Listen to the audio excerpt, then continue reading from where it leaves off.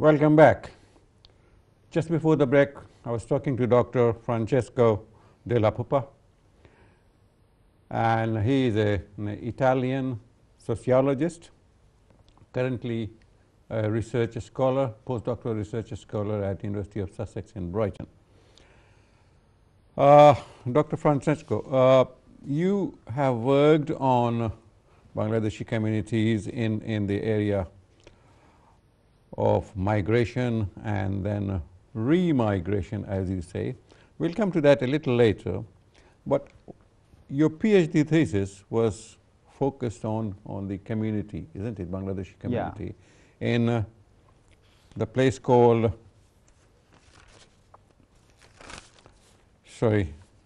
Alta Cecatu, Vicenza. What were your significant findings of this?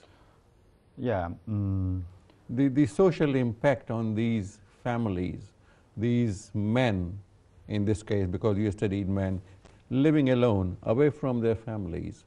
What were the circumstances that they had to come out of their country, looking for better life, looking for better life for their children? Because everybody who is born in a country loves the place and does not want to leave unless compelled by circumstances. Yes, of course, the reason for the migration is not just one reason, but there are many reasons connected to the personal experiences, to the social status of the family. I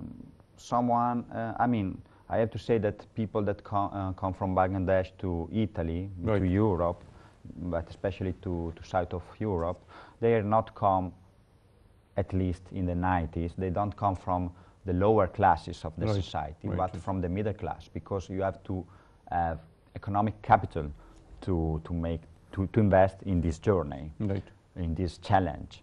So they weren't the lowest classes, but they weren't able to find... but they're not professionally qualified people. No, some of them are also qualified people. Some of them were engineering, some of them study political sciences, law.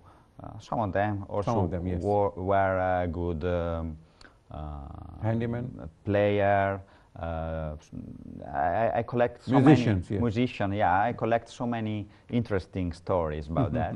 But in Bangladesh, especially in the 90s, for the middle classes, were hard times, as you know better than me.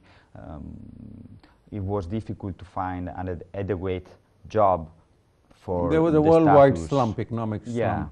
And then so middle classes haven't what we call upward social mobility. They couldn't grow up. They couldn't give to the next generation better opportunity. They were mainly stopped in that situation.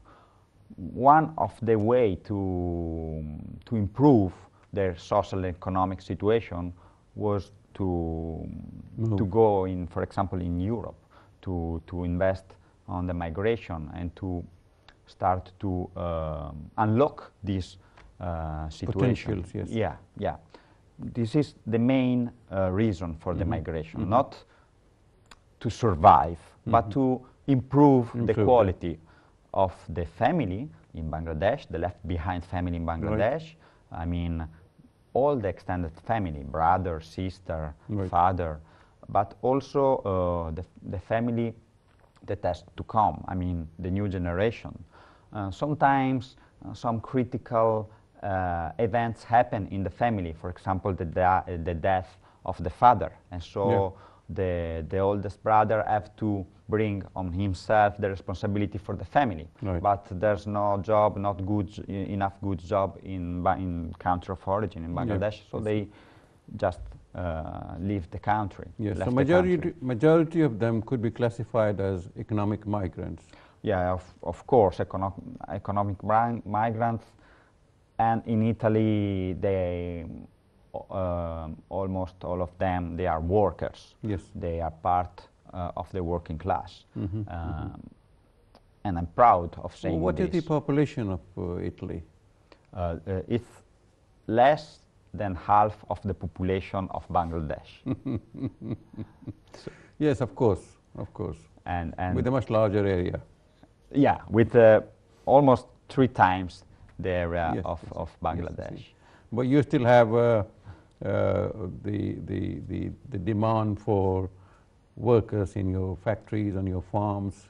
Yes, especially in the 80s and 90s. Because the growth of population is very slow. The growth of population is very slow. In the 80s and the 90s, the crisis started, but the labor market needs a lot of workforce, but especially, we have to say it and to underline it, especially cheap workforce. Yep. Workforce that could be exploited. Yep. Better than other kind of workforce. Right. Migrant workforce is basically more vulnerable than the native workforce, because they have to renew their resident permits. Right. And in Italy, there is a quite strong, and I can say almost racist law on migration. Mm-hmm. It links work with resident permit. If a migrant lost his job, he risks to lose his resident permits, his residence permits, and his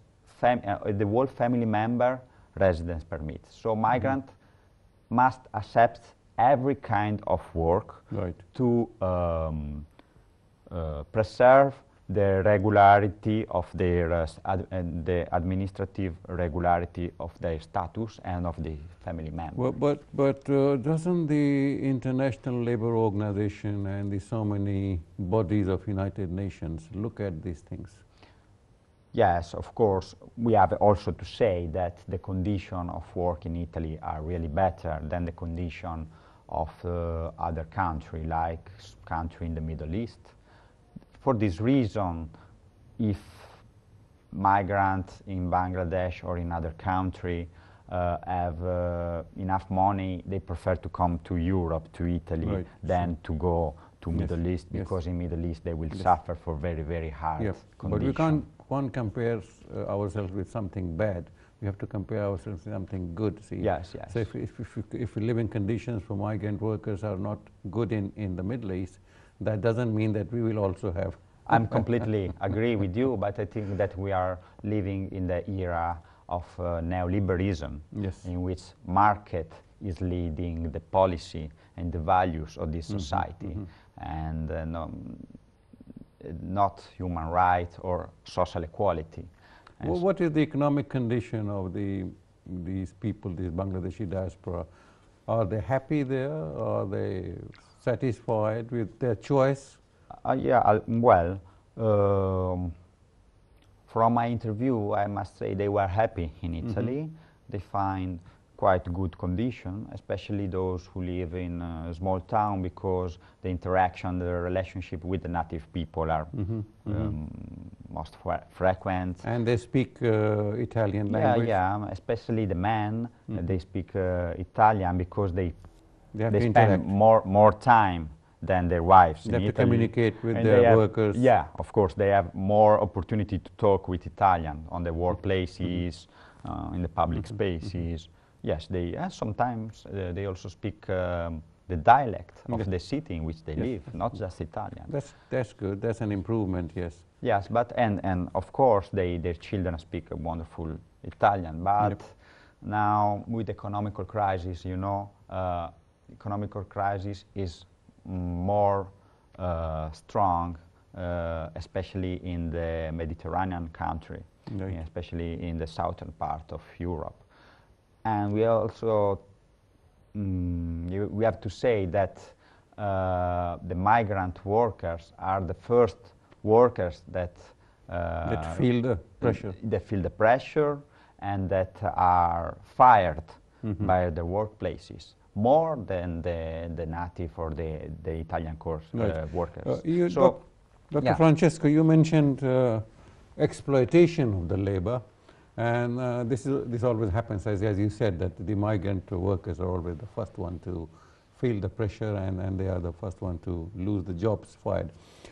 What sort of pay scale, salary they get, the migrant workers? Is it equal to the salary of a native Italian? Yeah, it's equal.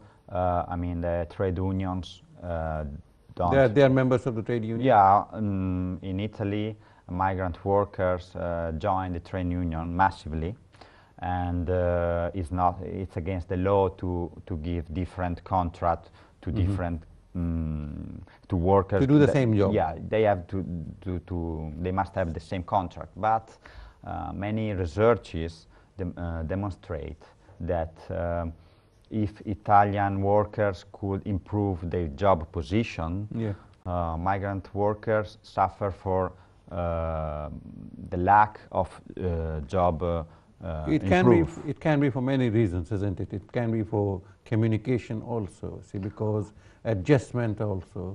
Yeah, but family connections. Yes, but it's also happened because migrants, in my opinion, are more vulnerable and they have nothing to do. They must accept this condition.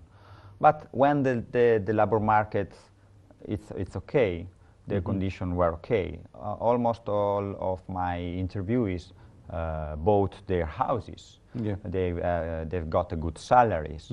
But when the crisis starts, then started also the problems for migrants. Are there 2 or 3 levels of migrants? Because you said resident permit. Yeah. And then there must be people who are citizens of Italy. Yeah. There's we can say there's the residence permit, short-term residence permit. That is 2 or 4 or 5 years. Yeah. Then there's the that's the first stage. Yeah. Second stage is a never-ending resident permit. They are not citizens, but they have got a long-term resident permit. Right. The last stage is we can say the citizenship. Yeah. In Italy, the law about citizenship say that you must be in Italy continuously for 10 years, Right. and then you can ask for the passport, for the citizenship. But you can go out for holidays. Yeah, you can go also with your resident permit, but Right. you have all the rights, civic rights of the Italians. You became Italians. You don't need to go on the police offices to renew your documents. Your children became Italian, and you can move within Europe without asking for a visa. As Italians, as Italy is a member of the European Union. So it has some positive. And then also, people that live for so long in a country want to be part of this country, to have the same right, to have the possibility sometimes to vote for someone, or to feel part of the country. They feel at home in Italy, so why not to take the citizen? Right. Thank you, Della Puppa. We will have to take a break. Yeah. And then when we come back, we'll again retrace our steps back to Italy. Yeah. Thank you for being with us. After this break, we'll see you again. Don't go away.